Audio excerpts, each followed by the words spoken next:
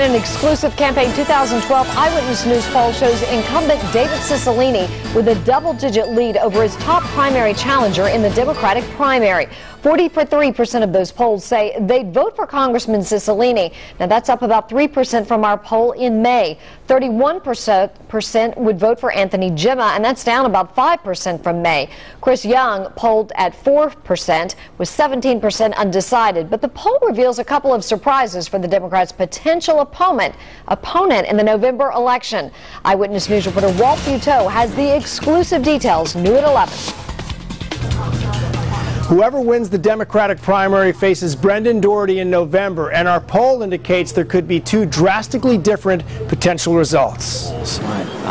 If incumbent David Cicilline wins in the Democratic primary, our poll shows Republican Brendan Doherty would benefit much more than if Anthony Gemma wins the primary, with more than half of Gemma supporters saying they would vote Republican in the general election. If Cicilline beats Gemma, our poll shows 52% of Gemma voters would later vote for Doherty in the general election, less than 29% for Cicilline. Independent David Vogel nets just over 3%, and 15% are not sure. I'm also told every day that I'm a lifelong Democrat and I'm voting for you because people are just sick of what's going on. So it's about integrity, it's about character. I think they'll have a really clear choice between a direction for this country that the Republicans have set out and what I'm fighting for and what the Democrats are fighting for, and that's an economy where we invest in people.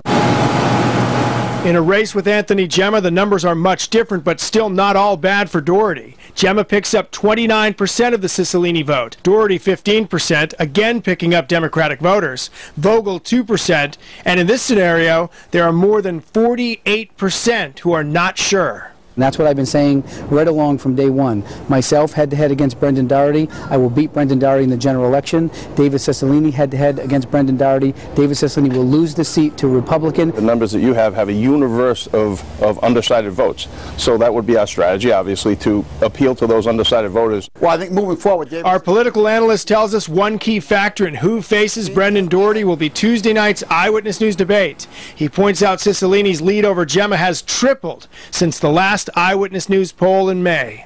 And I think Anthony Gemma has to come out swinging and make a contrast between him and David Cicilline and give the voters the reason to vote for him.